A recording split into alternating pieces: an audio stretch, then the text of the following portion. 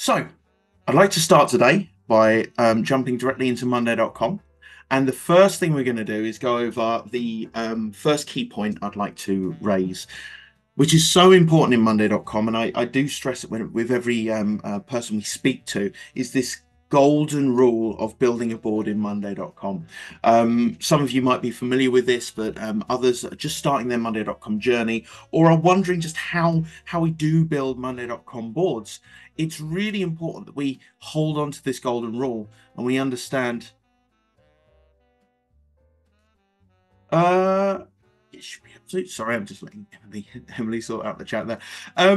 Yes, so basically, this golden rule is so crucial, especially when you're starting with Monday.com, because not a lot of people really understand this. So let me go to our training workspace. There we are. Might be familiar to some. And when we build Monday.com, a lot of people come from another piece of software, and very commonly they come from Excel. And when people come from Excel, they're sort of held back by the lack of automation, the lack of integration. You know, Excel sheets are great and they're flexible, but they don't really do much. They don't really interact, and they can't really sit at the heart of your business like Monday.com can. So when it comes to building a Monday.com board and then getting the most out of the features you can with the platform, then it's really important to understand this golden rule. Karen, that's a lovely question. That's really, really good. So first off, let me go through the golden rule and I will answer your question straight after. So when we're talking about building a Monday.com board, what we really do need to focus on is the idea that when we create a board, it's not like Excel where you can do just about everything with the columns and rows.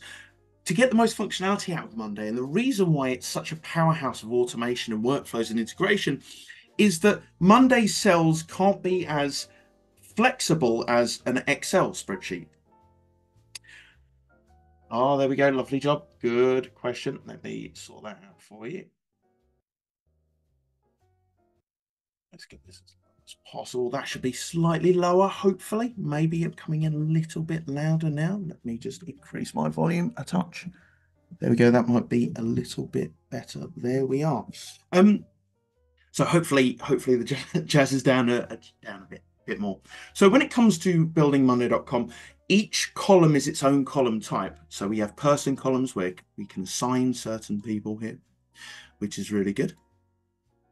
So we can assign certain people, we can assign dates, and we can change statuses. This should all be quite sort of familiar to you, but it doesn't really allow us to be able to have anything in these columns. This is a date column. It goes all the way down to the bottom of the board. Lovely jobs. There we go. Lovely job. Perfect. So when we have these column types, the golden rule of Monday is that when we have a certain board, all of the columns on that board are shared by all of the items. Now in Excel, nothing stops you from creating text in one column and numbers in another column and dates in another column, going down from the same column for each different row. However, when it comes to Monday, each column is its own column type, and then it goes down the board. Now, a lot of people, when they start from Excel, they come into Monday.com. Let's say this new board is just a new project. Let's put this as a new project. And let's say this group up here is our pre-project phase. This is our active phase. And this is our roundup. Three very easy column types. Now, what a lot of people do, action in here, action one, and action two. What a lot of people do, they go, okay, well, pre-project, we actually need a lot of files to do with it. We've got tasks in here, and we need to add a files column to be able to understand in this pre-project phase what actually needs to be done here. And the files are only really important to the pre-project phase. So what they do is they go, okay, I can add a column here, so I can add a files column. And then sometimes they're a little bit disappointed where we go, but the files have been added to all of the items on the board, not just the items in the pre-project phase. So there's files down the entire board. They go, well, I don't want files down here in the active phase. I don't need them. So I'm going to delete it from here and get rid of it.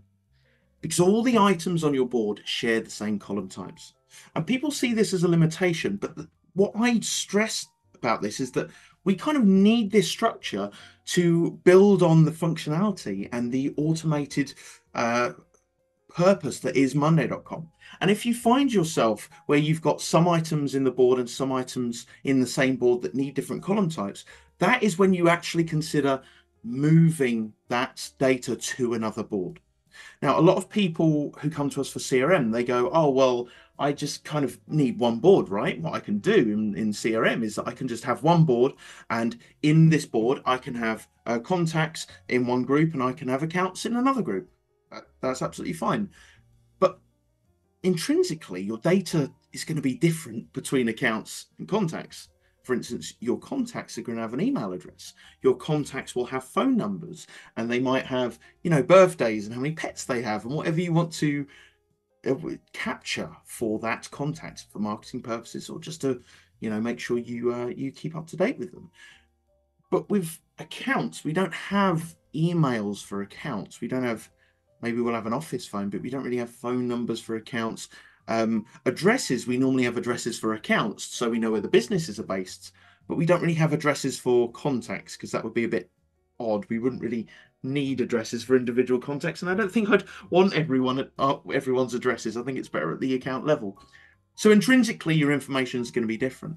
And if you try to put them on the same board, you're going to have massive amounts of empty space where it's not really going to be used. So at that point, it's really important that you separate out those different pieces of information on different boards.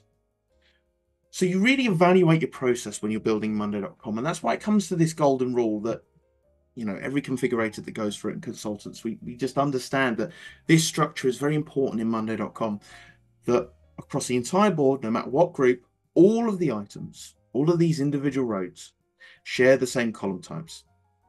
You can't restrict columns to different groups. You can't put columns on just certain rows and not others. So that is where this golden rule sort of lies with Monday.com. But there are ways around that. So for instance, we have these items here for this project. And let's say there are costs associated, but the costs are only associated at certain stages. We've got costings to do, particularly in the active phase, and we want to put costings in. Now, if we decide to put a numbers column in here, and we put associated costs, which is fantastic, and we can put £sign on, there we go, and we can put costs in here. Well, that's great, but it leaves us with a lot of empty space. We need another level of data information that we can then assign to this board, being only specific to certain rows within a group. Now, the way that we do this, the way that I advise, is always to look at your sub-items and build sub-items for that.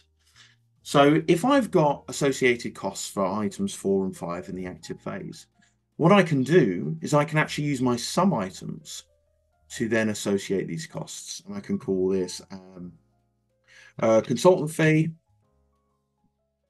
Maybe we've got a legal fee down here. Cost down here could be paper supplies. There we go. That's a valid cost. And we can then associate these costs to these items at a sub-item level. Because our sub-items don't have to share the same column types as our main items.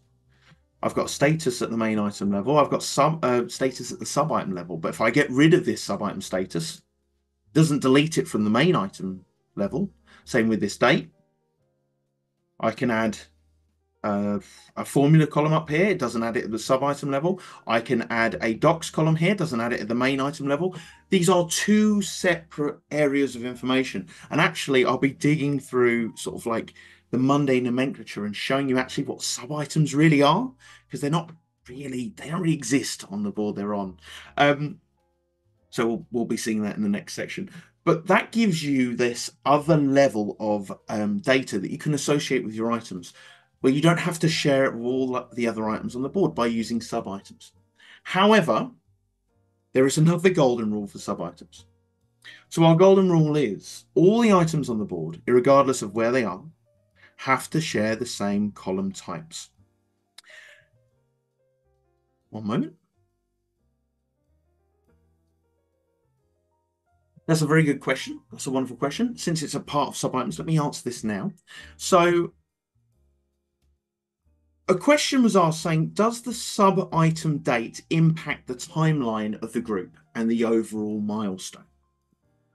And what we're talking about there, and that's a really fantastic question, what we're talking about there is the impact of dates to dates.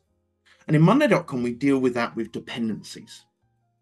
So the idea of dependencies is what we can do is we can create the ability, and we've been doing this quite recently actually, we can create the ability to change dates based on the changing of other dates in a vertical format. Now the question was around timelines, so what I'll do is I'll create a timeline column so we can look at timelines. And let's put this simply for this week, and let's put it simply for that week. Let's put it simply for that week. So we've got 5 days, week on week on week. What our dependencies allow us to do is our dependencies allow us to build in the understanding of when items change. So what I mean by that is when our dates change, there we go. When our dates change, so too will our dependent dates change lower down in the chain. So for instance, item 1, if I change this by 3 days and I move this by 3 days, what we should see is our items below it also shift when Alex makes sure it's set to the timeline. Let me hit save. So as I change my dependent dates, 21st, for example, my non-dependent date, the dates that are dependent on it, so will then shift accordingly. That's what we mean by when we impact the timeline overall as the group or as the project, we can use dependencies to do so. And we can break these out of the group. I can make this dependent on item 3, and I can make this dependent on item 4, and we can move these and shift these over. There we go. And then as we shift these dates, so too will these dates shift lower down the chain. I'm going to need to add some dependencies in here because Monday can't generate dependencies or timelines out of thin air. So as I change this, let's push this all the way to September. So too will all my dependencies shift. And we can see this actually in the Gantt chart quite clearly.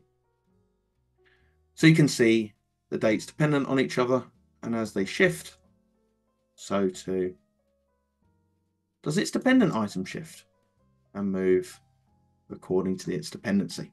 Lovely stuff. Now the question that was asked is, does the sub-item date impact the timeline of the group and the overall milestone? So they are 2 separate areas of Monday.com. When we build our dependencies, and I'll go through why dependencies are separated in terms of items and sub-items. It will become clearer later, but the reason why the answer is not at the moment is because dependencies exist on the area or the part that they're built.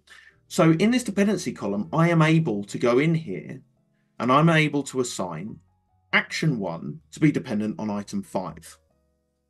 And I can do action 2 dependent on item 1 or 2 or 3 or 4 or 5, or action 1, whatever I so choose. But on the sub-item level, your dependencies exist on that level. So when I open up my legal fee dependency and I'd like it set to item 4, I don't get that option because I'm looking at the sub-item level. So your sub-item dependency pathway and your main item dependency pathway, they don't affect each other. We can actually see that if we look on the Gantt chart. And we also fit, and we add our sub-items. There they are. They might be a little bit far back. Yeah, are our sub-items. Might be taking a little bit of time to show. It would help if I had some dates in there. Let's put these to August just before. There we go. Let's put this in August. Let's put this one all the way back in November. Perfect. So if we look at our Gantt chart now, we should see two distinct critical pathways, one at the main item level and one at the sub-item level. So we can allow our sub-items to affect each other with these dependencies. As I shift this, so too will my dates shift accordingly. Alex had made sure we've saved that option. There we go, that's a bit better.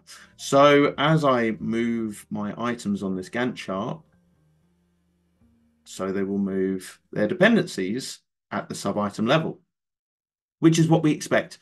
But I cannot have items affecting sub-item dependencies, and I cannot have sub-item dependencies changing main item dependencies. So a great question. I wanted to show you how we can use dependencies at the item level, at the sub-item level.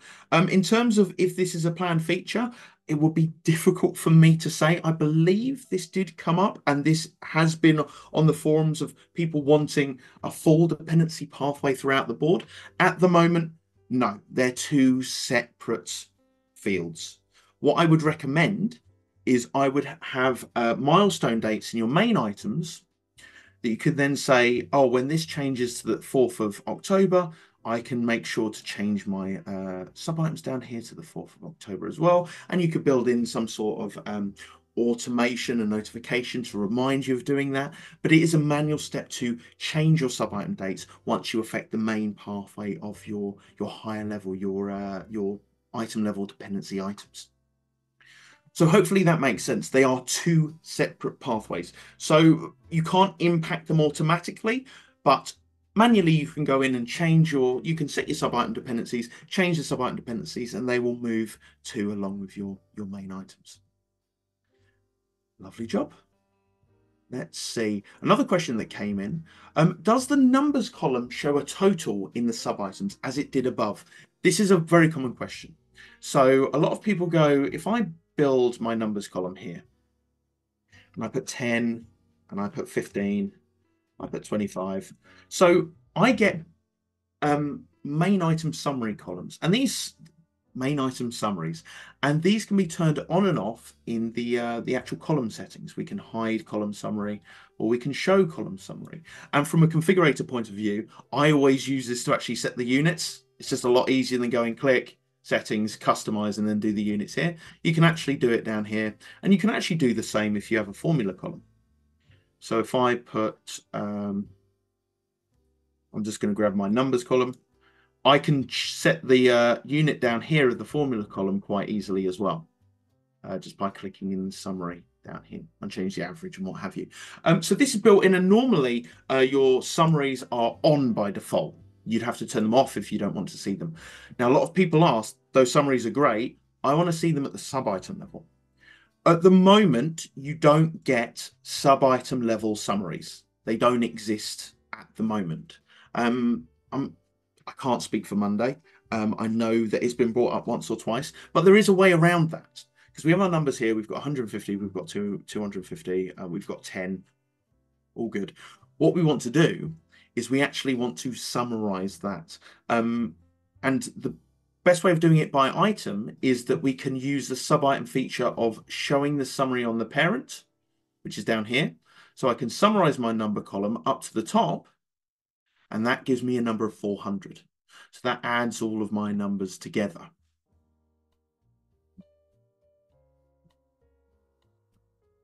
Got you. So as we summarize the numbers to the top, we then get our show summary column here as well. As you can see, since this is technically a mirror column rather than a number column, and we'll be going through that, it won't then show the summary for the entire group.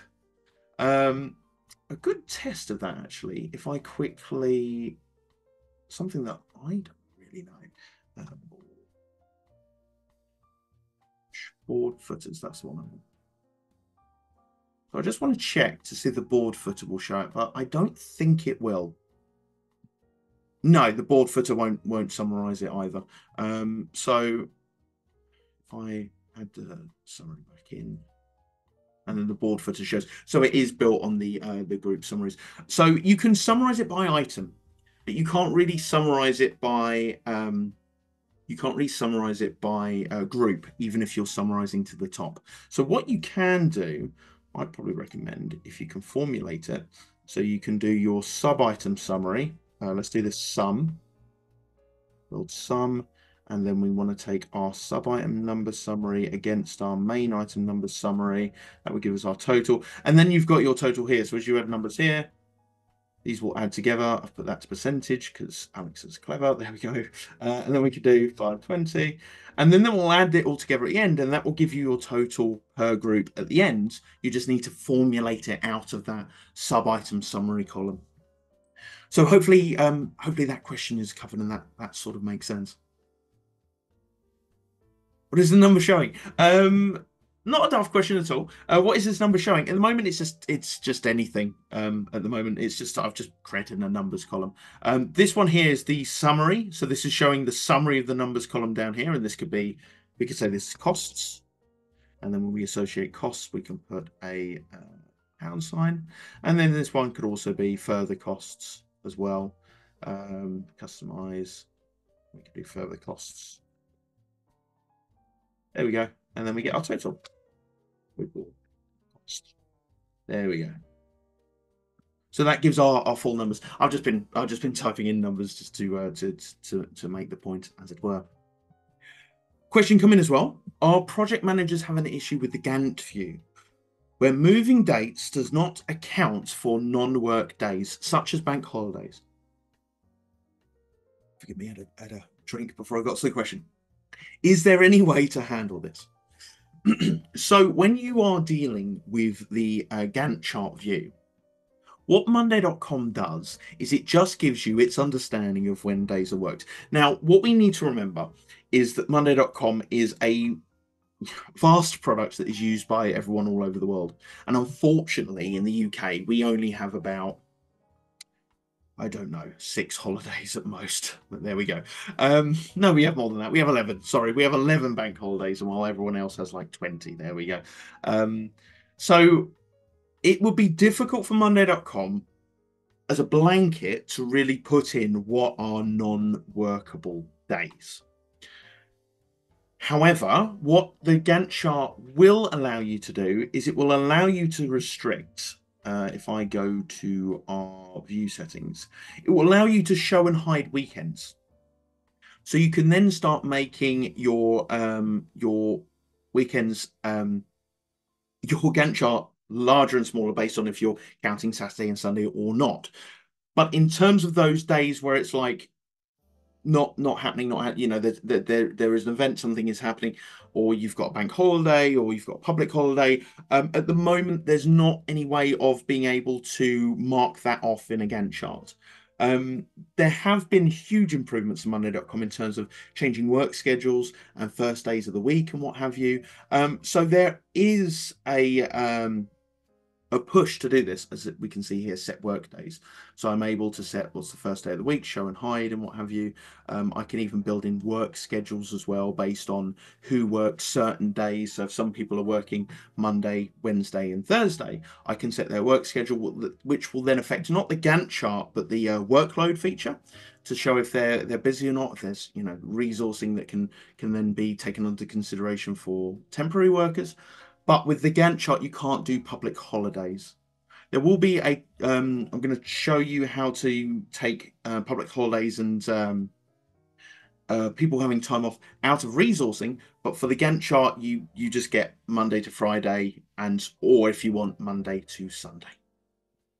Hopefully that one makes sense. Can you make the summary total when using a number column total across the board? Yes, you can. So what I did there rather quickly is that I had so I took a Monday Labs, forgive me, I took the Monday Labs and I allowed the board footer. So if I show you that quickly, I'll turn it back off so we can see me doing that. It depends on the account that you have as well, because you can lock down the Monday labs to only certain users, such as admin and what have you. But if you want to see a total for the entire board at the bottom, like all your groups put together very visually, what you can do is you can go into your picture up here. You can go to Monday Labs, and Monday Labs allows you to turn on, mostly client side, features that are not out yet, like the new My Work layout and what have you, convert board to project, all this lovely stuff. Developer mode, which is useful for any devs that need to see column IDs. The one we're going to look at is board footers. And we can see that if we just put in board up here, bring it up here, and I can activate this. Once you click activate, your Monday.com will refresh. Hold on, we might need to close this panel first and it refreshes. There we go. We have to close the panel first and it refreshes. And then if we now go to Monday.com, at the bottom, you should see board summary. And this gives us our total across the entire board. If I add a number in here, so I add another 1,000, it gives us 2,000, that gives us 1,590. So our total can be down here, and this does it for just about everything. You can see me putting statuses in. There we go. I can add that new label, and then it changes that summary at the bottom. Same to the timelines. I can put new timelines in, and it'll change the summary at the bottom. Now, if you want something that is a bit less developing and a bit more shareable, that you want to share with everyone else, what we can do is I'm going to grab a blank view, and I'm going to grab a widget for this blank view. I'm going to call it numbers. And with this numbers widget, we can then select a column on the board that will summarize all of our costs. And we can do our total cost. And then I'll need to put a number on that. There we go. So this then gives us our total. This is reflective of our summary total for all of the items on the board. And as this changes, let me just put in, there we go. Should expect 27,000. And boom, we've got 27,000. So we can create a blank view, and this could be a blank view on the board, or it could be a separate dashboard. Create a numbers widget, select the number column, and that will then give you your summary total across the board. Forgive me, the question was also across multiple boards. The way you would do that is by building a dashboard. The same way I've done so here. What you do is you just create a, oh, that's the wrong button, Alex. That's the very wrong button. We go new dashboard. We connect our boards together. I'm just going to connect one in here.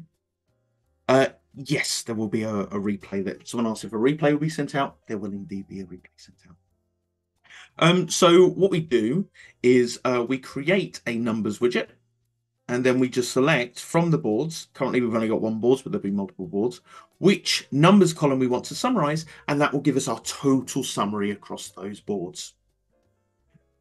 So hopefully that makes sense. That's how you get a total number summary across multiple boards, or indeed one board if you needed to a bit more visually. But for total boards, you just create this dashboard. We'll go into dashboarding a little bit later. Can the table at the top of the boards be moved in front of the main table? Does the main table always need to be the first tab? That's a very, very good question. And here we go. Okay, this is very soon going to be a thing, being able to rearrange tabs. I can't share when or what have you. My pleasure. I can't share when or what have you, but we have been told, and it's been announced, that we will be able to move these tabs.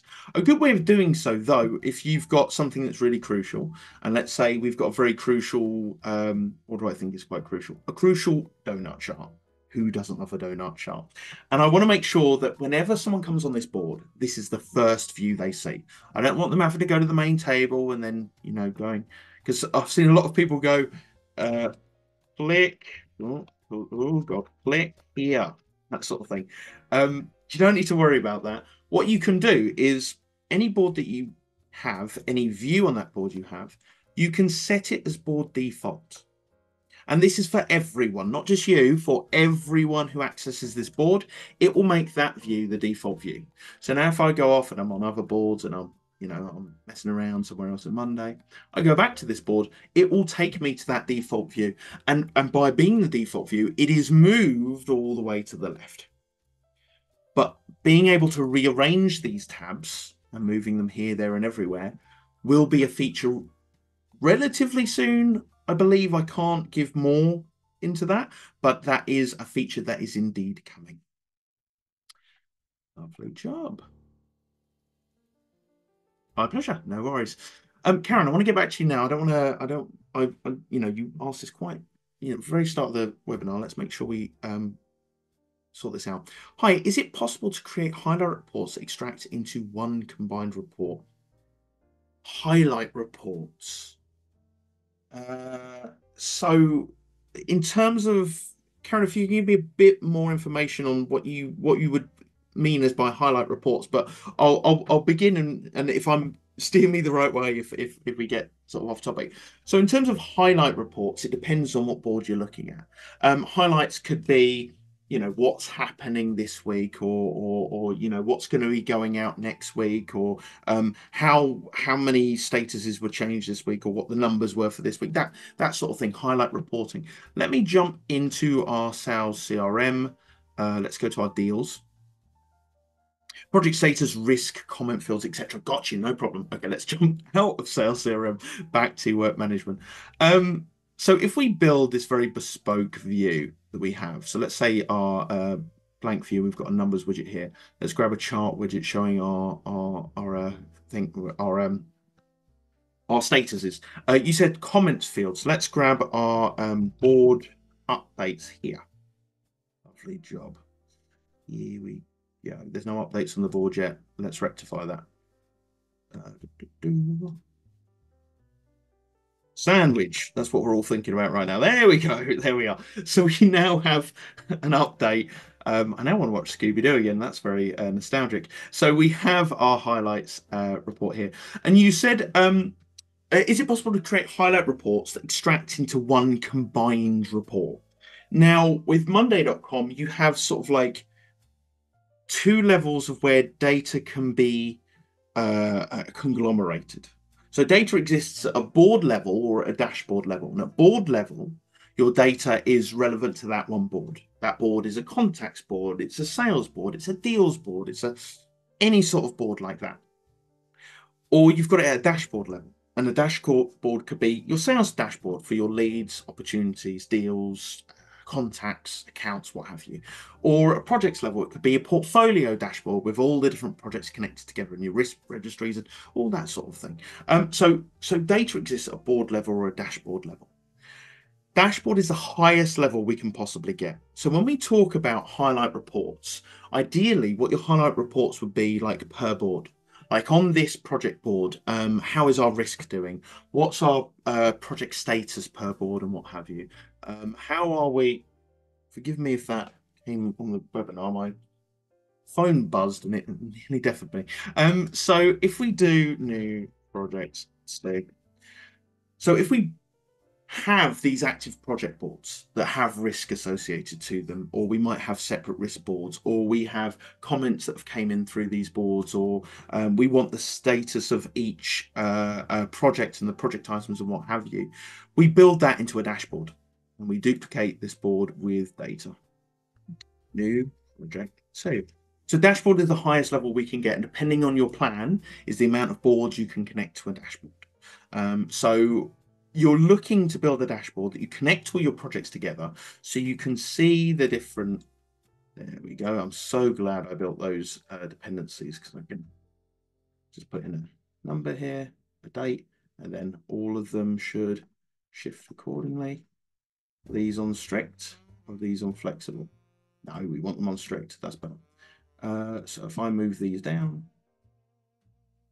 there we go, that's better. So things will then shift and readjust. So when we connect these two project boards to this dashboard, we can then start building in overall understanding of risk and of numbers and of like batteries for our entire statuses. The idea of like project status per project is really good if your project is a board, because there's a lovely widget that I really enjoy using called Overview. An overview does a really fantastic, almost portfolio-esque sort of system where it reads the board, it reads all of the statuses to see if you're on track or not. I've clicked that and it's taking me to the board. Thank you, Monday. It reads all of your status and gives you are you on track? Are you not? Are you at risk? And then it gives you a progress bar. And it also gives you your dates, the earliest date to the latest date. So you can see per board where you are in terms of project status, in terms of risk. So it gives you that sort of overall picture. It's the same if you build like updates. Yeah, exactly, like an overview board, 100%. But this does this automatically for you. And for anyone who might be enterprise or looking very closely in work management, there are solutions coming for portfolio management and high-level PMO that are currently being tested and fielded. It's not something I can show you, but it is eventually coming, and Monday.com is making some great strides with that. So even though this is very rudimentary to begin with, there is going to be fantastic levels of portfolio management right around the corner. Karen, hopefully that it gives you an idea of how you can create that combined highlight report across all of your projects.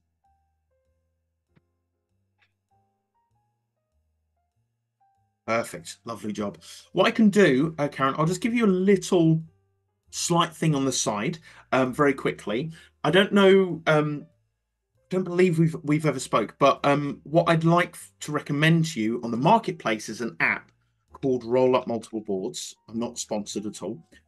They're just great guys. So Roll Up Multiple Boards actually allows you to create a high-level board that you create templates of low-level boards for. And what it does, it actually rolls the data of the low-level boards up to the high-level board. What I'll do super quickly, if I can in my other monitor, is actually very, very quickly bring up Roll Up Multiple Boards, because it's actually one of the most popular apps that we do indeed see when people ask about portfolio management, and it's really, really good. So if I can just grab the package solution apps, I can look at Roll Up Multiple Boards. Lovely job. Let me make sure I'm putting this into the right place. Otherwise, it's going to look very, very embarrassing. There we go. High level board. There we go. So the idea of this is that with Roll Up Multiple Boards, what we can do is we can have a high level board, which is this one. So we have a high level board and we can create our projects, and we can say this is project alpha. And with the app, we can allow this to create a new project board, which we should see popping in down here. Give it some time. This is based on a template that we built in Monday.com. We just let Project Alpha through, unless it's popped in up here and I'm crazy. It's always when I'm on a webinar. It's always when I'm on a webinar. Package solution apps is what I mean. Odd. Unless it's popped in somewhere and I'm not seeing it. There it is. There it is. There we go. Always making me look bad when I'm on a webinar. There we are. There we go. So it creates the board, and what this app does is it intrinsically creates a connection between your high level board and Project Alpha. So if I go to the high level boards, you should be able to see Project Alpha's got in progress. I've got 0. I've got 0 time allocated. I've got this and the other. And this is great if you have over like 20 or 60 boards and a dashboard is sort of out of the question, and you just want a quick show of how your board's doing. Let me go in here and change some of these statuses. And if we're quick enough, let's be quick enough. Did you see that we changed to 36% progress? Because what this is doing is it's taking the percentage of done state, the amount of done statuses, and it's giving me a percentage across the entire board. So if I go back to the high level board, we should see this going up to 72%. If I start going in here and I allocate some time, so I allocate some time, let's allocate 10 hours, let's allocate 15, let's allocate 12, let's allocate 5. I've got 42 hours allocated. If I go to the high level board, I get that total in here as well. If I start associating, or people start logging their hours, it's like, I've done 2 hours, or 1 hour, I've done 2 here, and I've done 16 hours there, and I've done 7 there, and this costs 20 quid, and this costs 50 quid, and this costs £15.35, and this costs £8. As soon as I start putting in some of this data, it shows on this high level board. Finally, we can do the same with dates as well. So we can put in some of these deadlines. all of them in May, apart from this one, which is going to be all the way in October. If I go back to my high level, it's summarized as a timeline for me. So if you're looking for PMO and dashboards are maybe hitting a little bit of limit with the amount of boards you can have, Roll Up Multiple Boards is a fantastic app. We've used it many, many, many, many times to great success, and people are still using it. And then you can, and then it's only a one-off cost. So a lot of apps are like monthly. You pay once for Roll Up Multiple Boards, and then you just have it, which is fantastic. Bart, fantastic question. Can you click on high level to take you directly to the low level boards? Yes, you can actually. When you create a new board, it populates this board link column. So if I give this a click, it opens up the board here, so I can quickly jump to it and I can quickly see it.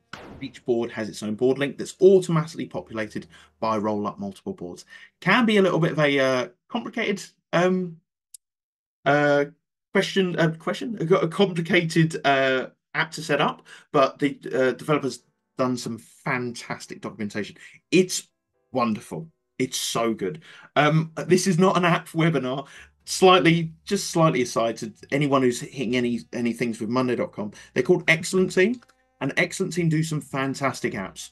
Roll up sub items, so sub item roll ups aren't mirrors anymore. Sync sub items to timeline, delayed status change, auto IDs, roll up multiple boards. We have used all of these apps to really great effect to bridge that final gap that we need. So yeah, it's exactly it's a fantastic company, and they do some great stuff. Lovely job.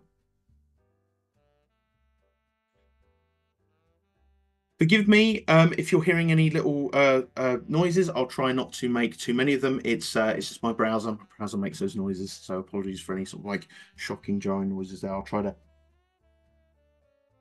keep it. I'll try to keep it down there.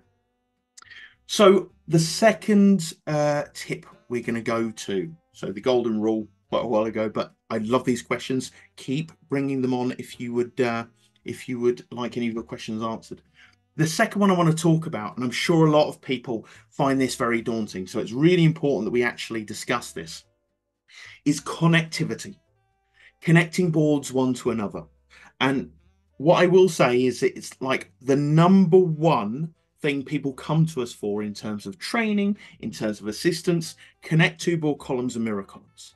And we do this in our advanced session. Our advanced training does cover connect two board columns and mirror columns, but I would argue they are probably the hardest things to know within Monday.com.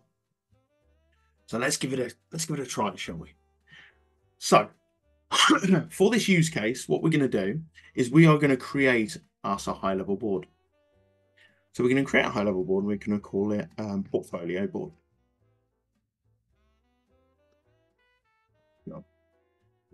And these are going to be called projects. That's what we want. And what we're going to do is we're going to create a portfolio management board. We're going to connect our projects in there. We're going to create the projects. We're going to connect the projects in there. And then we're going to see what we can do with roll up multiple boards. So my projects are going to be project, I'll call it new project 1. There we go. 1. Project 2. Lovely job.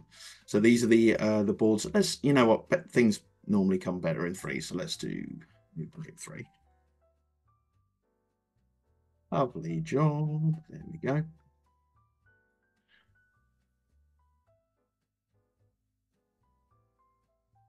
Here we go.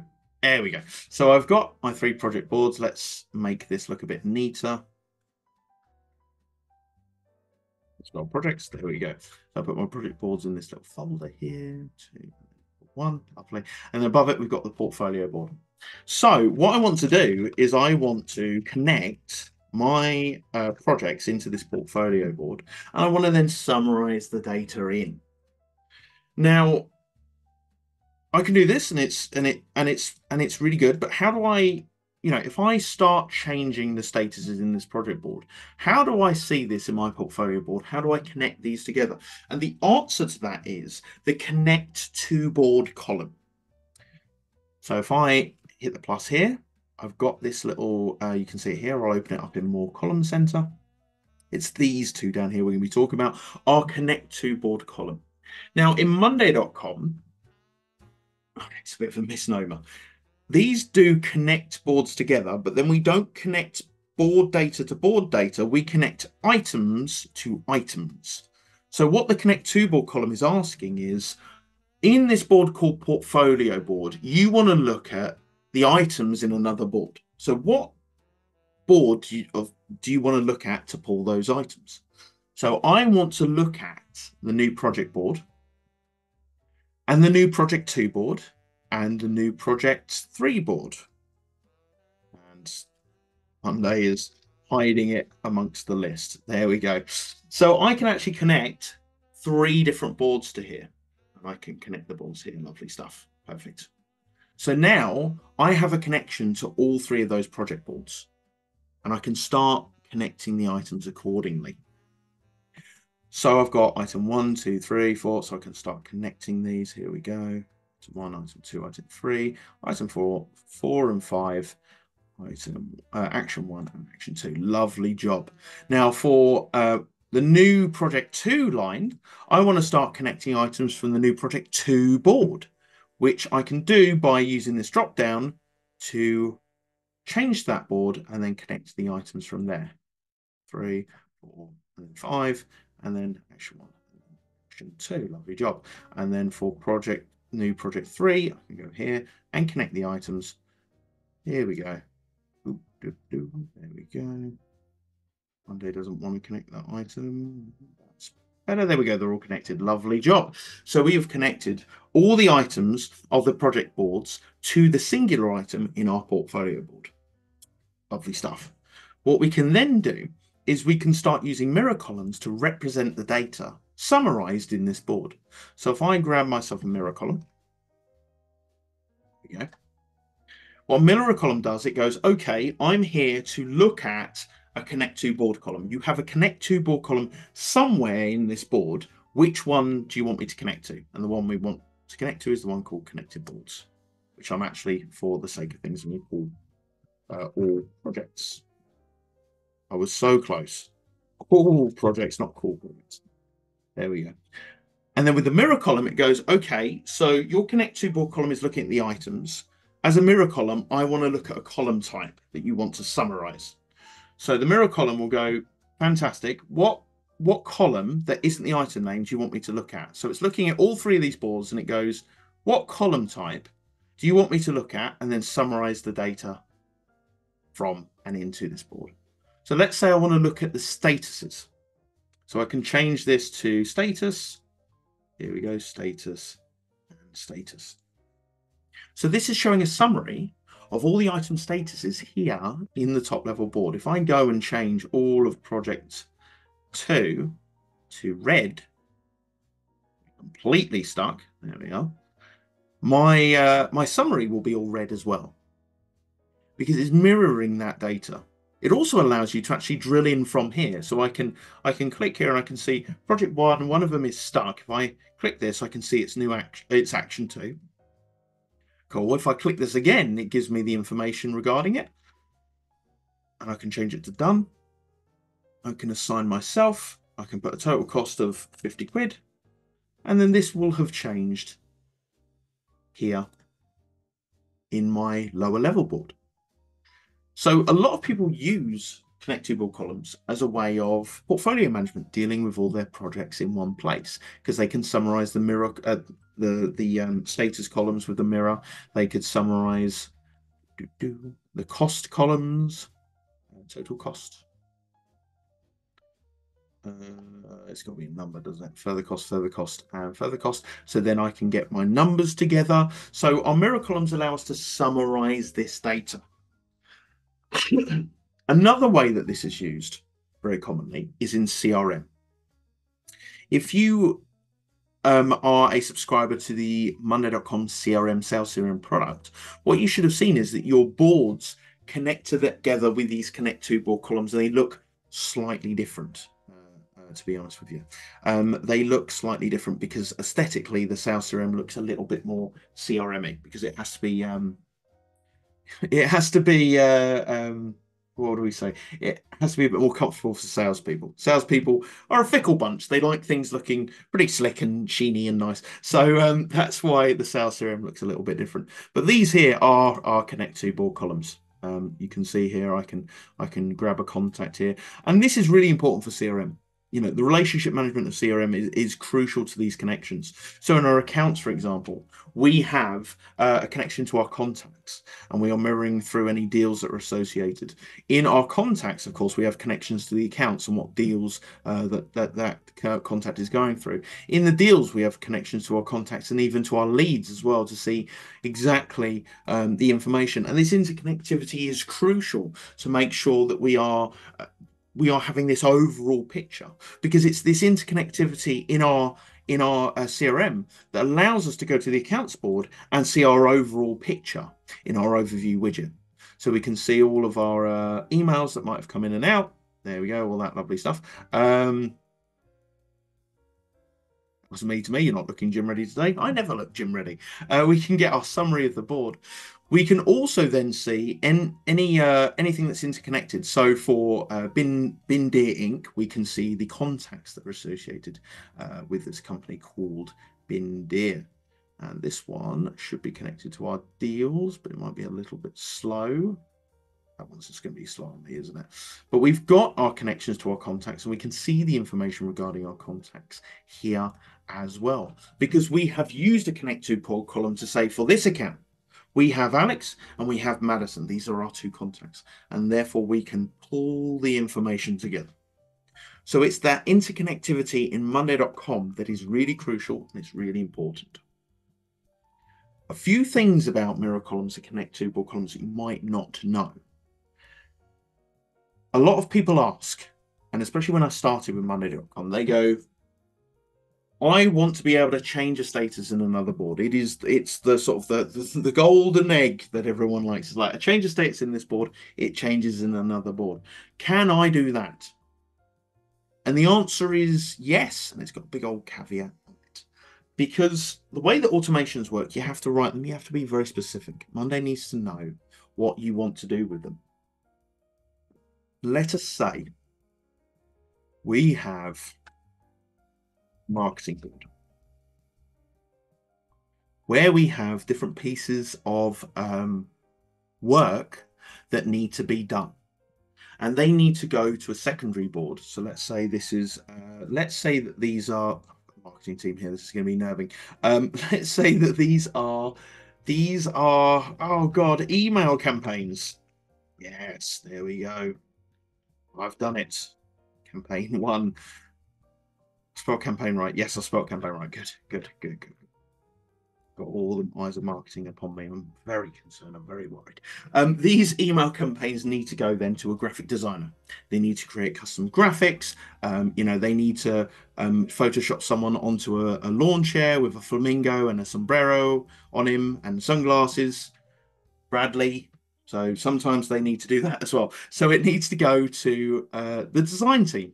And the design team have their own board because they're doing their own stuff. The design team are doing their own stuff.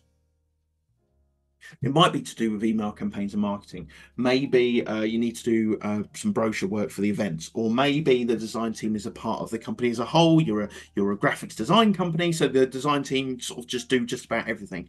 But some of the stuff they do is for marketing as well. And what we want to do is we want to say that when we change the status of something in here, so campaign 1 has been made in here. Campaign 1, there we go. Once we change this to done, we want to change this here to done as well. How on earth do we do that? How on earth? Because when we write automations at a board level. So when we write an automation to say, once status changes are done, change another status are done, we do that at a board level. We can't do it across boards. But we can use mirror columns. And this is a very sort of niche thing. If you guys want to change statuses between boards, please pay attention. This is a very good tip. I'm expecting Sam to make a video on this one because it's not very well known. Let's say we want to connect to our design team board. Lovely job. And we want to make sure that our statuses come through as well. Now, first off, the thing that I would do is I would create an automation to create the items automatically and link them. Because otherwise, it's a bit of a pain in the backside, and I don't really want to do that. So I want to be able to create an automation that will create these campaigns in there for me. So we're moving on to automations after, but I'll write a quick automation recipe. So let's say when the status in here changes to design, then what we want to do is we want to create an item. We'd like to create an item in a board. So we want to create it in the design board, design team board. There we go. We want to make sure we pull some information along. We just want to pull the name for now. Good, lovely job. And then we want to make sure that the connection is made for us. We don't want to have to select the connection. So we can say we can connect it within this board in the design team connect to board column. So I want you to create the connection there. And we can see this in action when we set these statuses to design. 1, 2, 3. Stand back. I expected a bit more of a drink break there, but 1, 2, 3. We've created these 3 items, and we've connected them automatically via the automation. Now, what we want to say is when the status in here changes to done, we would like to update this marketing team status to done as well. So let us write an automation. So I'm just going to add a custom automation, and I'm going to say once the status changes something, change another status to something else. So we want the status, or actually, let me just change this to make sure it's marketing. No, not marketing status, it's called design status. There we go. So we can differentiate, and this is marketing status. There we go.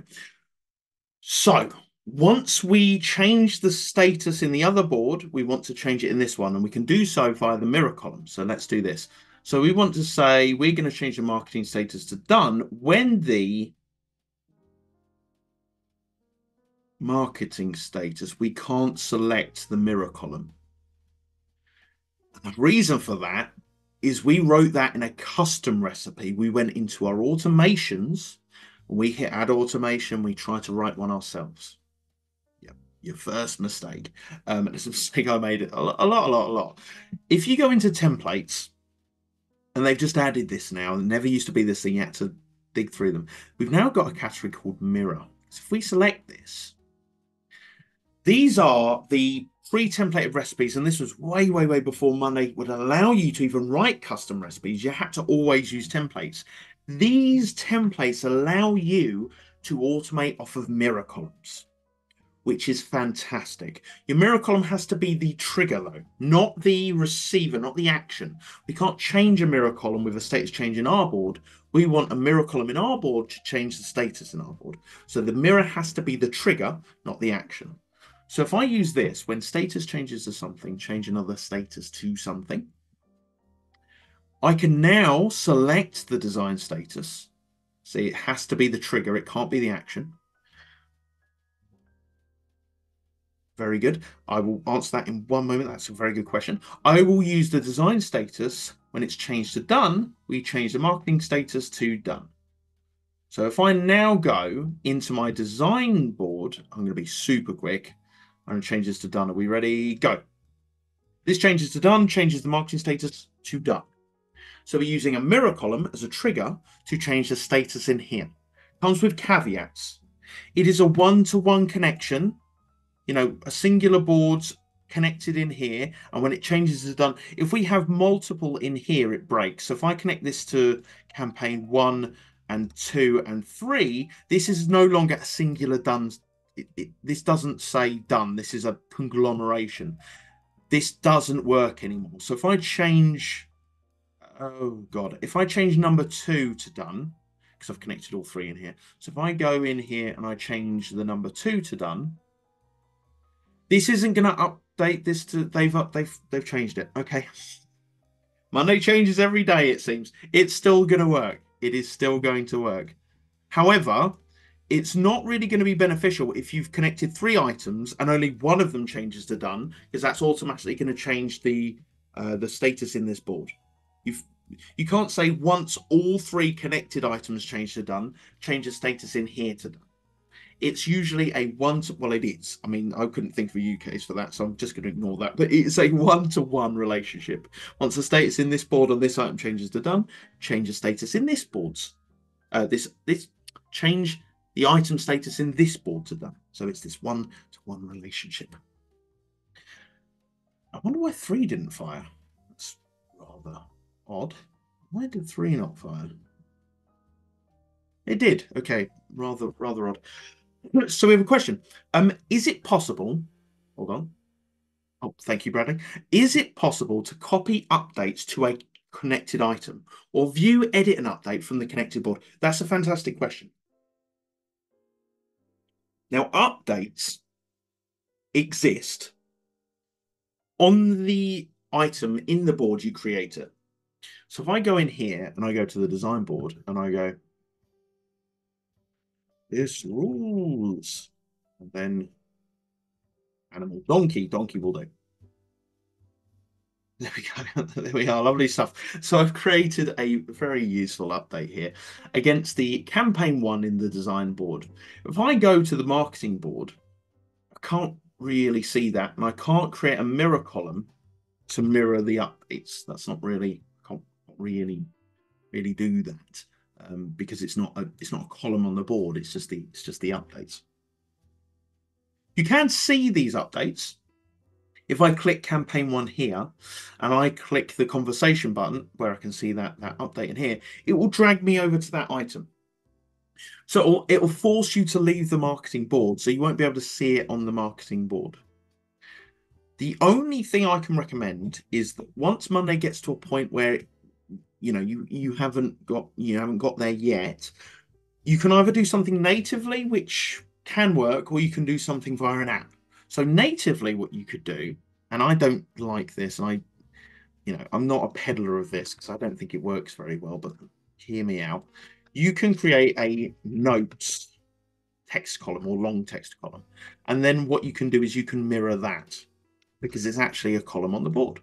So I can now mirror the notes. Oops. And then the note here would be this rules, and then donkey, because you can't put gifs in notes, so not as useful. We're all missing the donkey.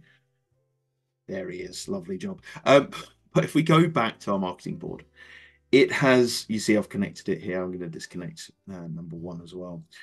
So it pulls through here so you can see the notes visibly. The other thing you can do is another Monday.com partner has created an application called the Conversations app.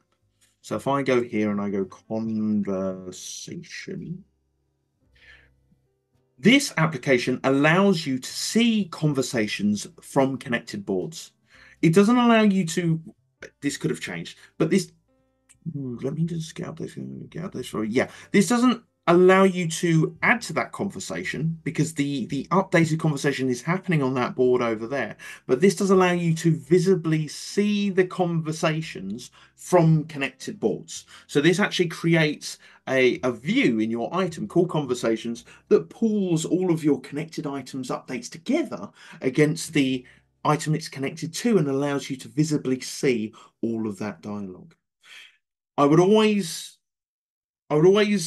judge whether you want to create an item in another board or you move an item in another board. Because when you create an item, there we go.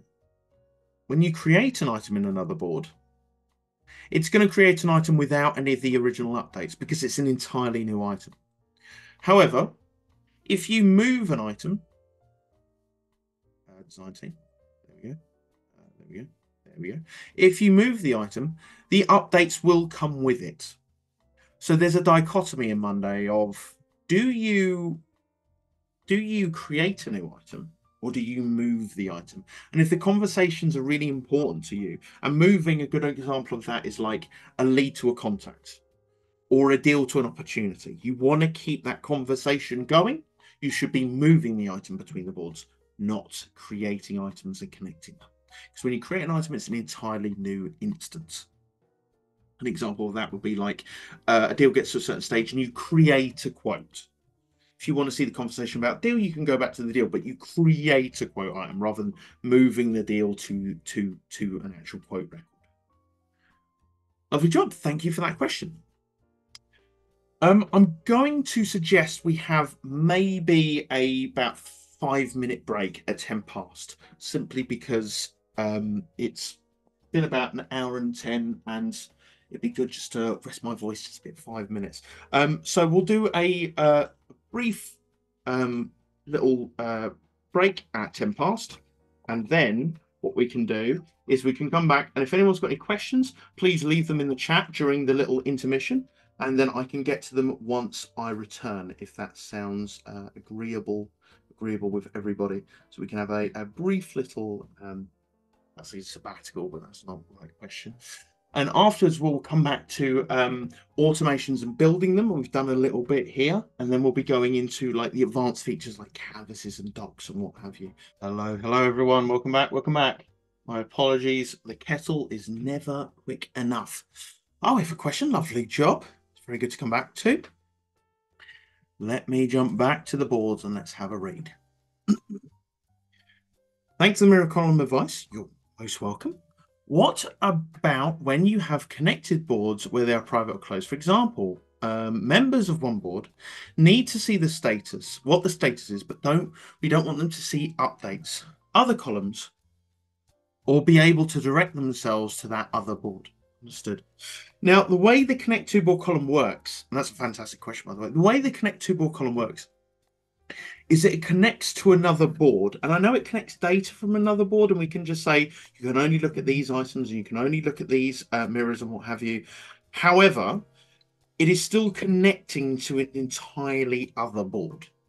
So your ability to see anything within that column is intrinsically tied to your ability to see the board in general. So there's no way to disperse that. There's no way to sort of get around that. So connect to two board columns won't allow you to connect to private. It'll allow you to connect to private boards, but if people are not privy to those private boards, they won't be able to see the data coming out of it, because then it would allow you to get around that by being able to click the item and seeing all the information. Monday wants you to have the ability to be able to click these connected items and see all that information. So you wouldn't be able to see that. There's two ways of getting around it, though. Don't want to see the updates. Okay, I have one way of you getting around that, not two. The way I would probably get around that is that in the board you want people to see, but you don't want them to see any of the other pieces of information. Let's do the new project board instead. If we want someone to be able to see this board, we don't want them to read the updates. We don't want them to see any other information, but we want them to see we want to see the status, as you said. Yeah. So you want them to just be able to see the status. What you can do is you can create a table view where you go, right, I'm going to hide the columns, everything apart from the status. Name and status, that's all I care about. Let's say for the sake of example, we also put the timeline there as well. So we've got two columns. We only want them to see that, and we can call this our restricted view. Lovely job. So this now allows you to be able to share that information with them. And how do we do that without actually giving them access to the board, though? Monday's got a feature in views to be able to share them out via a public link. So if I go up to the restricted view here to these three dots and I hit share, what you can do is you can actually give out a public link. Forgive me, this is going to make a noise. So don't be scared by that. What this allows you to do is link out this particular view. And then when people click this link, they will only see that view. They can't. They can open the sub items, but they, pretend this book, your example didn't ask for sub items. You can get rid of sub items or hide them if you want, what have you. But this won't allow them to change anything. This won't allow them to update and see, like, see the updates or anything like that. Won't be allowed to delete anything or move anything. But they're able to see those statuses. They're able to see the columns that you restrict and allow them to see. The downside of this is that it's just a link. If I sent this to my mum or my dad or my dog, they'll be able to, I don't have a dog, they'll be able to open up that link and be able to see that information as well. So if it's very sensitive information and you couldn't trust the people with that link, then that would be an issue as well. What you could do is create another board that you connect to that board, that when you create the items as items are created, you mirror the status that they won't be able to see, but you use the automation that I showed you, that when the mirrored status changes, it changes the main status on this board, and then that board is visible even though they can't see the mirror column that you're using to change the status from the other boards to this visible board. I've said board about 18 times. So what I'm saying is that, for instance, your design board would be the board you don't want them to see the updates for, but they need to see the status of. Your marketing board will be this copied board that just copies all the information, all the items in. And when they change the status on the marketing board, let's pretend this is grey, they won't see this mirror column because they're not privy to the board and its connections, but the automation will still work that when you change the status, it will update the status in here, so they'll be able to see the status changes because the hidden mirror column will be affecting it in that board that they're visible to them, but all they'll be able to see is the item names and the status itself. Hopefully that makes sense. There's like two ways around it. It's using the shareable public link, or it's using that mirrored status automations to do some changes. If you need a follow-up, please let me know. That's quite a little complex thing, but hopefully that gives you some ideas of how to kind of get around that. My pleasure. My absolute pleasure. So we've talked a lot about automations. There's only one more I really want to outline for you guys. And I think the importance that I showed you in automations is a lot of people, as they should get in the habit of, is building automations by themselves, right? Being able to craft their own automations and their own sort of custom recipes, which is fantastic. Hopefully you guys have given it a try and you've gone in here and you've been able to add your little qualifiers. Little sounds demeaning, add loads of qualifiers and loads of extra actions and making really complex automations. Now, if you didn't know, there's two things about automations I want to go over. But when we're talking about custom recipes, Monday has done a fantastic job of actually merging automations and integrations together. There are still two separate buttons for them, but they kind of go into the same place. If you're in the automations menu and you're writing an automation, but if you've looked at your integrations and gone, oh, right, when a new item is created, send an email, and when the status changes, none of these really work for me. If you go to your automations and you write one, you can say, when the status is changed to something and the specific person is this person and the number is above this amount. So let's say once the status changes to InDesign, the person is assigned to me and the number, like a cost associated, is greater than 10,000. So you could use this for new deals or a cost for a marketing that needs to go through like a higher up. You can then say, you could notify, but you could also send an email to someone. So you can build your integration triggers directly into custom automation recipes. So if you've looked at your integrations and none of the triggers really exist for you, you can use those triggers in the custom automation suite. Not only for integrations, native integrations like HubSpot, he says, checking. I shouldn't name all of them because not all of them are really associated. I know Gmail's in there. I think MS Teams is in there. Slack is in there and what have you. So integrations are built into your automation suite, but so too are apps. So if you've got things, so we've got item name automations as an application. We've got no, that's AI, sorry. We've got item name automations as an application somewhere in here. We've got column magic. We've got superform. There they are.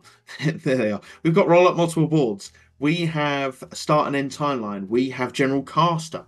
So if you're looking through applications as well, and you're like, these pre-built recipes for caster, for example, which is a fantastic app, don't really do it for us. They're too specific. They're too generic for what I need the trigger to be. You can use your actions in your automation suite to fire off applications. So I can do column magic doing simple math, and then I can do item name automations, and then I can do a little bit of start and end timeline. So you can trigger like 4 or 5 different apps from one native trigger action. So you can fire 5 apps from one trigger in Monday.com, which is fantastic. So your automations, your custom automations are not just for Monday to Monday, change a status, send a notification, move to group, create item in board. Also includes any applications that you buy and use as well. Fantastic stuff. Lovely stuff. I'd like to go over some different use cases that have come up recently and how we've used Monday's product suite to actually assist with that. Because I know a lot of people look at Monday and they go, oh, Monday is a project management tool. And you're absolutely right. Monday is a project management tool. That's correct. But it is also a work OS. It started as a project management, but it is so much more than that now. And I know a lot of people are starting to get used to the different products that you can see in Monday.com. But there are a few that are quite new, or there are features that have come out and people just don't really click with them. But I think it's really important to go over what is actually happening with these new products. Now, I won't go into the, like, we've done a webinar about sales CRM. I might do one about dev as well if people are interested. In all these two, they're going to be replaced. But we do have work management. We have sales CRM. We have dev as well, which is really good. Richard, there's no daft questions here. In automations, can you write something to a text field or a drop down? You're creating a board using an automation. There is a field which needs a value to be written to it for each item creation. Now, that's a good question. Is the text field a dynamic value or is it a static value?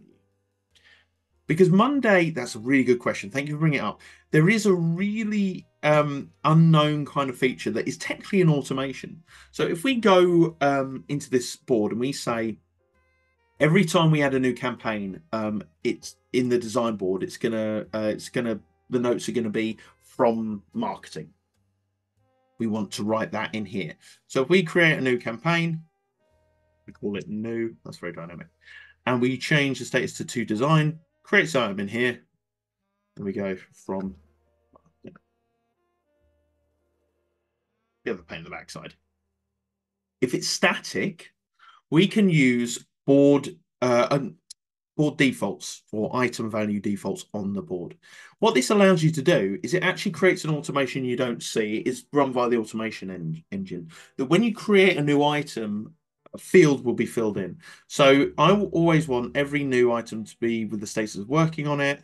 I want the notes to say from marketing, and I want to assign me for the job. So I can save these. So Monday. Oh, Monday. Let's try that again. From marketing. There we go. We hit save. There we go. There we are. So we're saving this as a board level default. So if I go into the marketing board and I go fun, amazing campaign. Very good.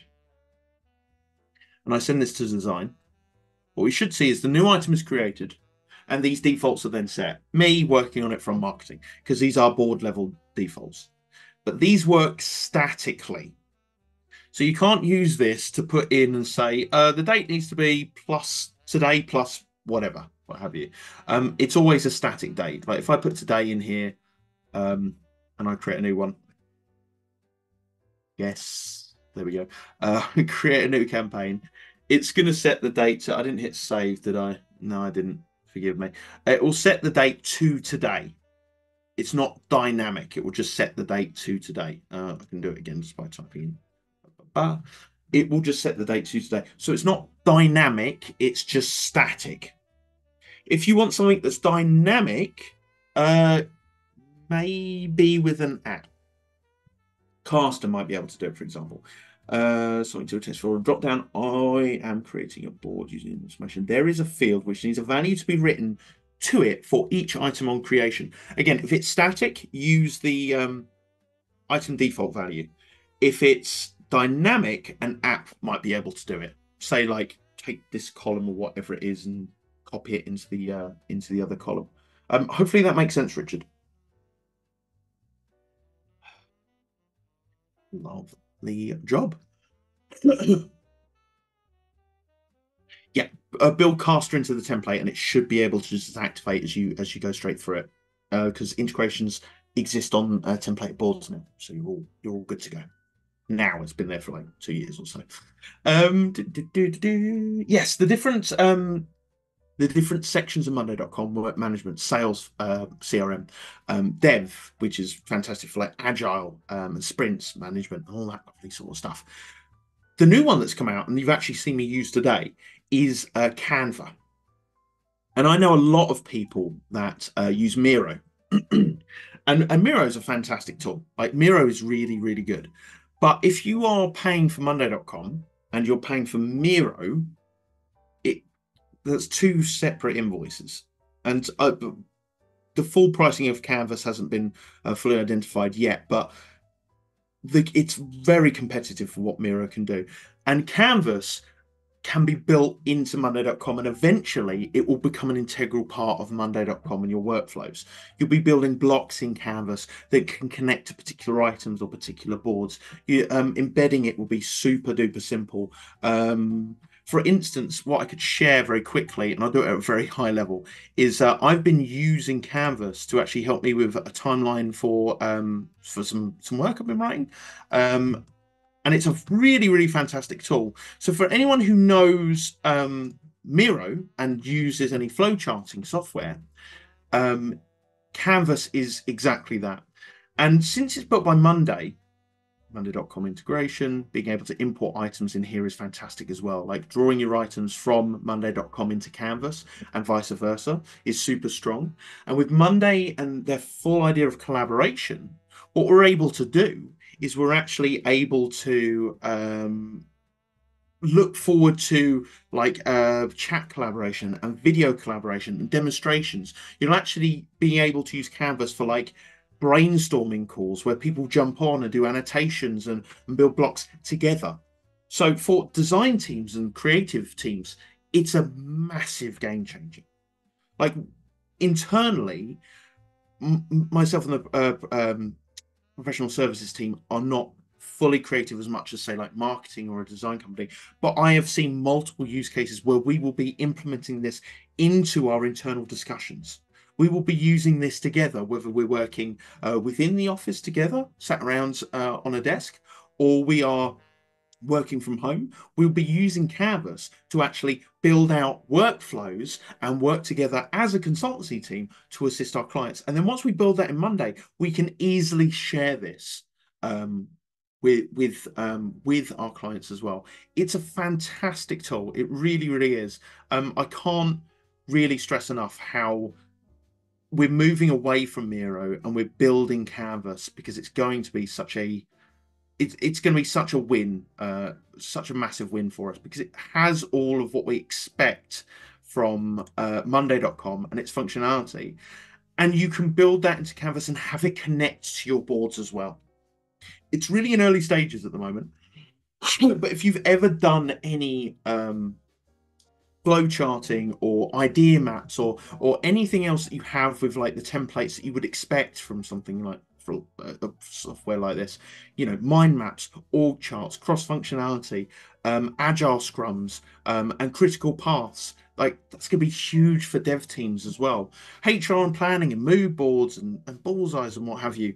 There is a fantastic wealth of power within Canvas that's built directly into Monday.com, which is really, really cool. And your teams at Canvas don't fully represent your teams at Monday.com. So you build Canvas around like workspaces as you do with Monday and teams as you do with Monday. So you can then have a lot of control of who you let in and out of Canvas as well. If you do use Miro, I'd recommend having a look at Canvas and doing a bit of a free trial, because it's going to massively improve how we deal with our internal flow charting as well. So there's Canvas. The other thing I want to talk about is Docs, because not a lot of people know about this, and some people are still using like Google Docs and Microsoft Word and what you look like Office Online, that sort of stuff, which is fantastic. That's if you want to do that, you can absolutely do that. And Monday.com's files column allows you to bring in those files, whether it be from Google or whether it be from OneDrive, or you just want to upload the file. It can exist in Monday.com. But Monday itself has its own docs system, and we actually use docs, and we can move docs from our account to other people's accounts in terms of our training and our processes. So if we are doing a very complex build, and as you can see, we've been dealing with some complex topics today. If I'm teaching someone how to use like change the status to design, what have you, sends it to the board, it connects here, it connects there. It's great to do that in a feedback and training session, but having the prosperity of a doc without a recording that people have to jump through can be really invaluable. So when you're creating boards in Monday.com and dashboards and what have you, you can also create docs. And docs are second at the top for a reason. And docs can be really, really powerful. New process, implementation. Because whereas you've got this separation when you build your docs in Google Drive, in Monday.com, you can bring in a lot of powerful tools that you have built into Monday, such as AI. So AI can be used for things like the formula builder, the automations, as you know. You can use AI to actually write the doc for you. Let's give this a try. I need a template based around delivery of an event with plans for an RSVP board with a form.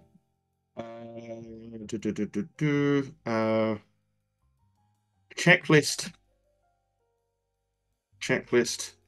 for setup and a section to show the event, roles, and speakers. Lovely job. And let's see how AI manages this.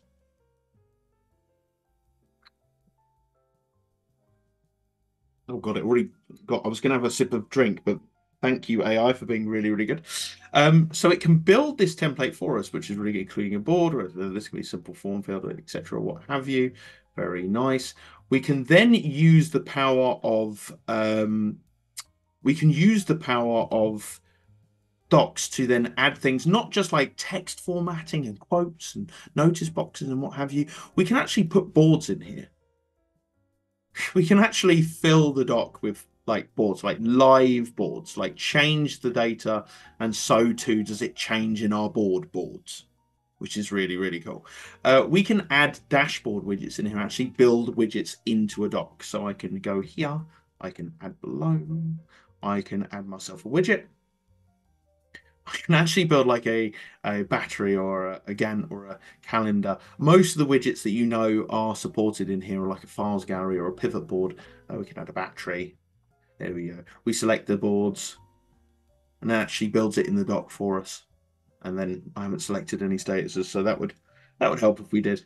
There we go. There we go. So it builds the actual widget right into the doc, which is very, very, very good. We've got a ton of functionality in here, mentioning different docs and people and names.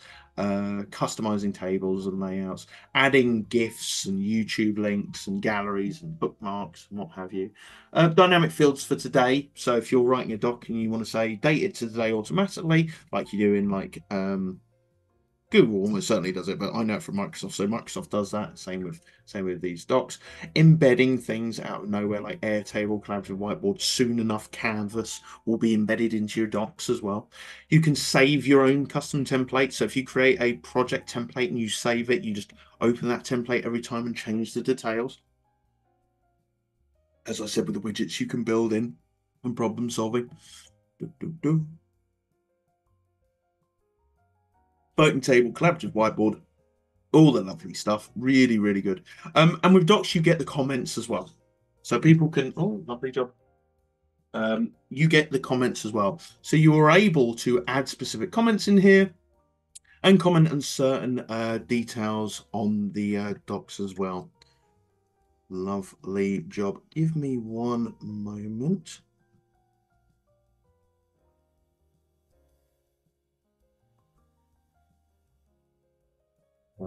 Okay. Richard, you offered a question. Let me grab that to you now. Can you manipulate the text content dynamically, e.g. pulling in pulse into the body of the text? That's a very good question. Fantastic stuff. Let's have a look. I know you can pull in boards. I don't know if you can pull in items yet, though. My brain is thinking that you could maybe hashtag and then the item name. Let's have a look. Not item name, the item ID, but I'll double check that because I could be wrong. Let's have a look. No, that's just going to be plain text. Hold on, let me just try again. That's going to be plain text. Then the item. No, okay. Oh God, go back there. Let's try hashtag. Not yet, but that's a very, very good sort of feature that you're able to pull in actual just singular items itself. That would be pretty good. For some reason, my brain is thinking, yes, you can do it. Only docs were created in a doc column. Got you. Oh, hold on. Column values. If I create the doc in a doc column, let's do that. Let's have a go at that, shall we? Here we go. Create the doc from here. Doc is a special type of file column that allows you to do docs. Just there we go. See what column values we can pull. That should be down here, column values. Select a column. Oh, item name. Would you look at that? Wow. Because that's for the doc that you built on that. So the answer to that question, Richard, is yes, you can do that. If you create the doc, and that does make sense, dynamic values. If you create the doc against the particular item, because then Monday knows what item you're pulling. So you can pull in those dynamic values based on, so if I change this, hold on. New project. Cool, would you look at that? That's snazzy, really good. Yeah, so you are able to do that as long as you create the doc in a doc column against that particular item. Oh, that's fantastic stuff. Fantastic. So yes, indeed you can. You can indeed. So that was Canvas and that was docs. And they are fantastic features. They really, really are. So I would recommend, I'm not telling you to ditch Microsoft. I'm not telling you to ditch Google. But if you are lacking a bit of connectivity with your documents at monday.com, or you're looking for a way to like work out workflows, and especially if you're planning a new project and you want to kind of like have it all together, you could try it in Canva, which is fantastic stuff. No, Richard, that's what I'm here for. That's absolutely what I'm here for, and it's good that we're learning together as well. The docs column is actually relatively new, so it's good. That's why they've added that. I was always like, oh, is there anything more with that? And there you go. We're coming up to the last 15 minutes. So I'm definitely going to round things off before 5 o'clock, maybe a few minutes before, so we all get some time to just relax and you know, I want to make sure if anyone's commuting, they get some time to get ready before they can go home. So let's say we give it another 10 minutes. I'd like to open up the floor. If there's any questions, if anyone wants to see anything, if there's any use cases. The last thing I'd like to talk about a little bit is like just to go over sort of the reporting. We have talked about this today, but if there are any questions, please do fire them through.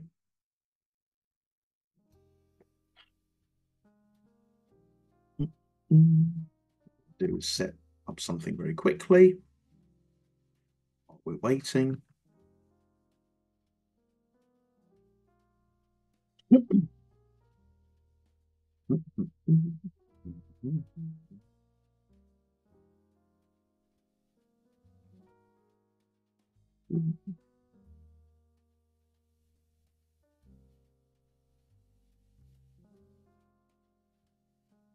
So while we're waiting for questions, what I'm going to do is because someone did ask this before the meeting, and I'd like to put this through. If you have some time off, say sickness, holiday, that sort of stuff, can actually be created archived dynamically to how a board can be created from a template. That's a really good question. Let's have a look. I want to say you can create a doc, or was that a very... You can add a doc, but it doesn't say what kind of doc. Or is that... Let me just double check, because I want to make sure that's not a... hold on, that might be a...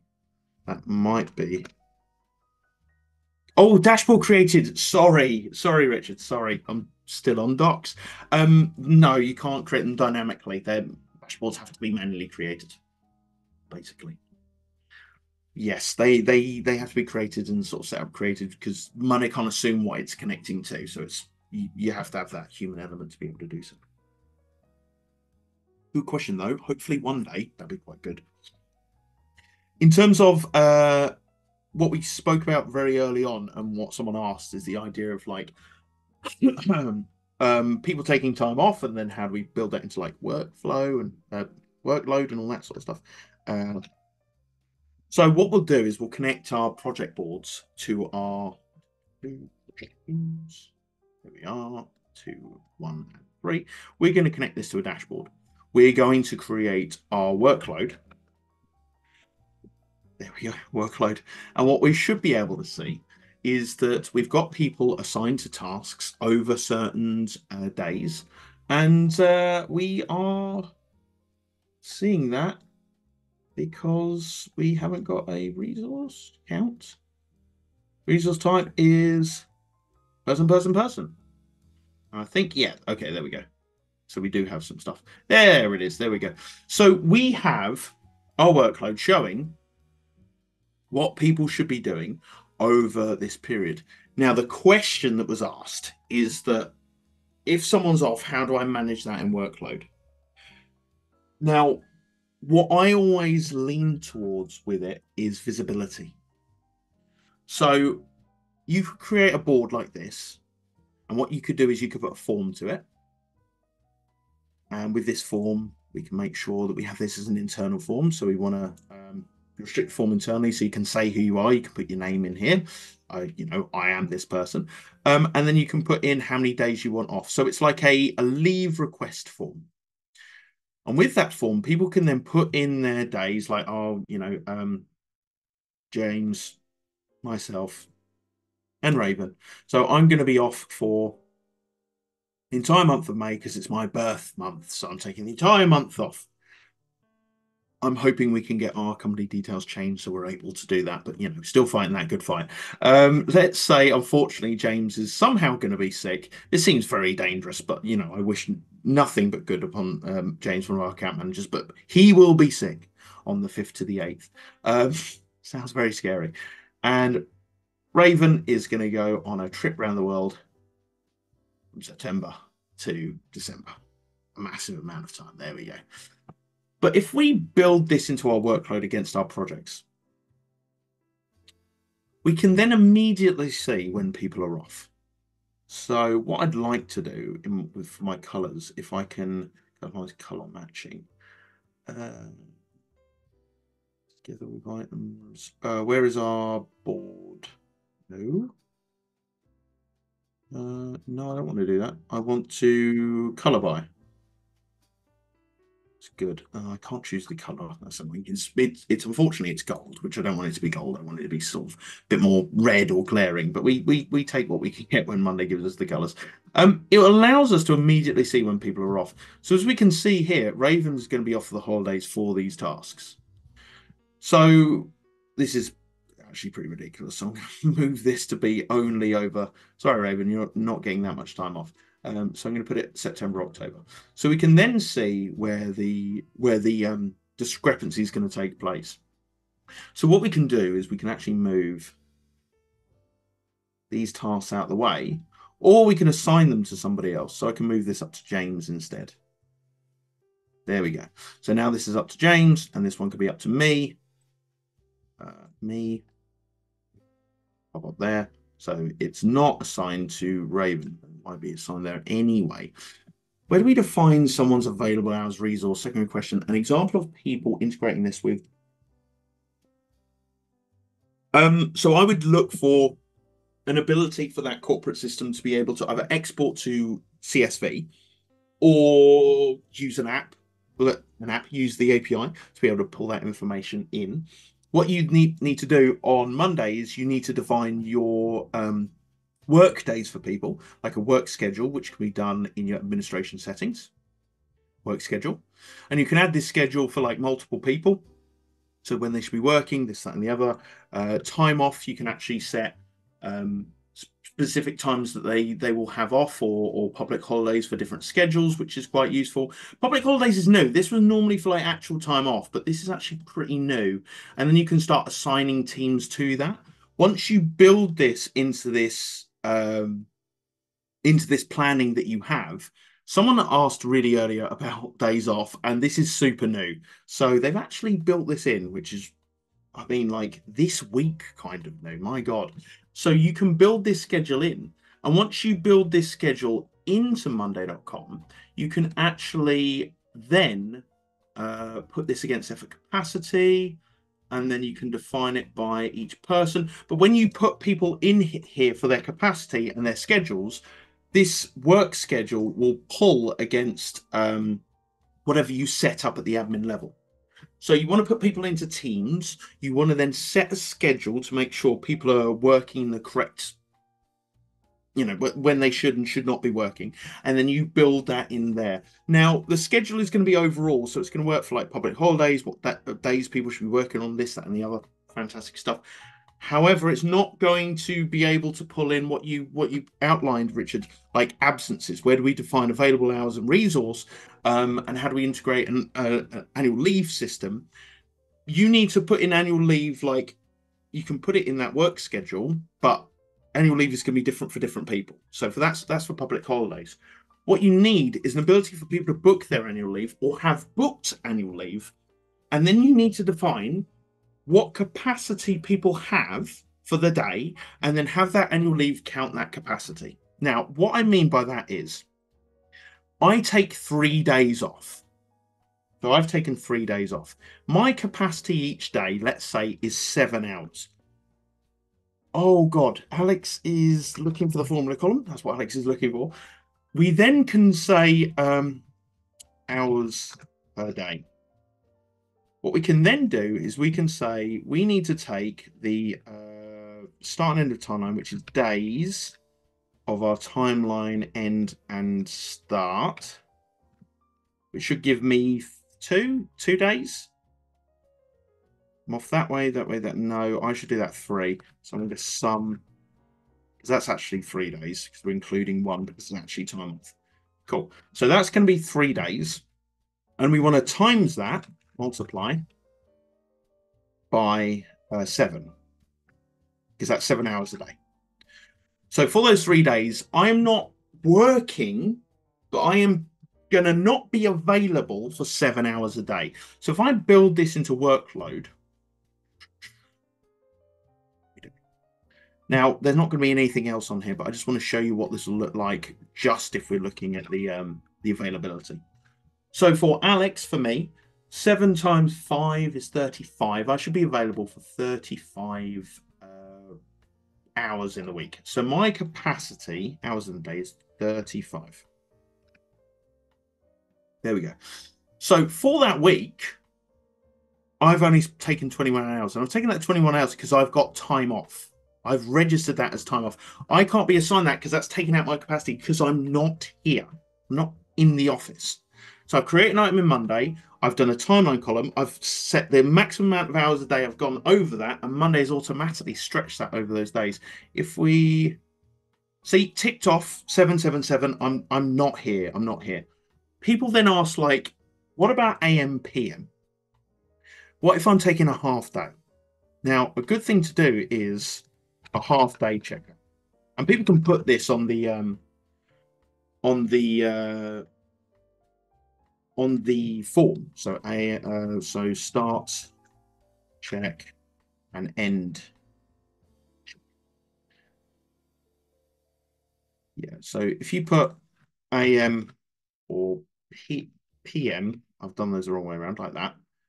There we go. So you can say, are you going to like leave in the afternoon on the first day and come back in the afternoon of the next of the day you come back? So you're actually taking a half day on the first and last. What you can do is if you have this checker, you can then build this in to say that you know, an if status equals AM, then we want to minus 3.5. Then we want to put that all in a minus. 3.5. Otherwise, we just want to do that. Well, we also want to do another wrapped if, but I'm going to try and keep this simple so I'm not overcomplicating tons of stuff. We want to put that there. We want to just show that. Cool. Okay, so that should work. We're doing a little bit on the fly. So if I put this to AM, it's going to minus 3.5 days from me. So immediately I'm going to get some of that time back. My capacity is going to come back a little bit because I'm putting an AM on that last day. And you can do the same with PM. So if you set this to PM, you'll get 3.5 hours back. Same with the end. If you put AM or PM, you get 3.5 hours back. So that will make your capacity a little bit more clearer. On your workload, however, it's still going to spread it out across the smear of the days. So you're actually going to get more capacity back over those days because Monday doesn't know that 3.5 should be one day. It's taking it out of all of the days. So if you want to do AM, PM, you could maybe add in sub items. That might be useful. The use case that I use this for, it didn't really matter as long as we were logging it somewhere and it's taking out their capacity, people were happy. But having this days off board allows people via a form to like allow their days off. You can then, as an internal person, be able to mark and say that this is, yep, we accept this or not, or it's been rejected or what have you. And that could then be taken away from their capacity on a capacity view overall. Another thing you can do is you can actually create another board with like their total days, and every time that they mark some time off, it can connect to that board and minus their days so you can see remaining days as well. So we've actually built a very internal sort of like a system with one of our clients at how this works. And it's something we'd probably like to share as a template because it's a really quite elegant little system that you just plug into all of your workload. So hopefully that all makes sense and how you can manage days off, annual leave, and that sort of thing. I wanted to cover that because I know that was asked before the call, before the webinar. But that brings us to basically our 2 hours. Hopefully this session on like the sort of 5 tips that we went through, the golden rule of building, the connectivity, the automations, making use of those different apps like Canvas and Docs, and then a little bit on our reporting, our widgets as well. Hopefully this has been really enlightening. I'm so glad we got so many questions. We've had like 25 questions that we've got through, which has been really good. And bless you all for like sticking with me for the 2 hours. This recording will be available. It's Ding. going to take some time to process it, obviously, but we will get this available to you once it's sorted. And yeah, if you've got any follow-up questions, if you want to speak to one of our team, if you want to speak to our sales or myself, please send in an email. We'll be happy to chat to you. And hopefully, I look forward to talking to you guys and working with you very closely in the future. I wish you all the best with your building of Monday.com. And I really hope that you got something out of this session. Feedback would be appreciated. Enjoy the rest of your Thursday, guys. And if I don't speak to you, have a wonderful weekend as well. It's been a pleasure, guys. Take care. All the best.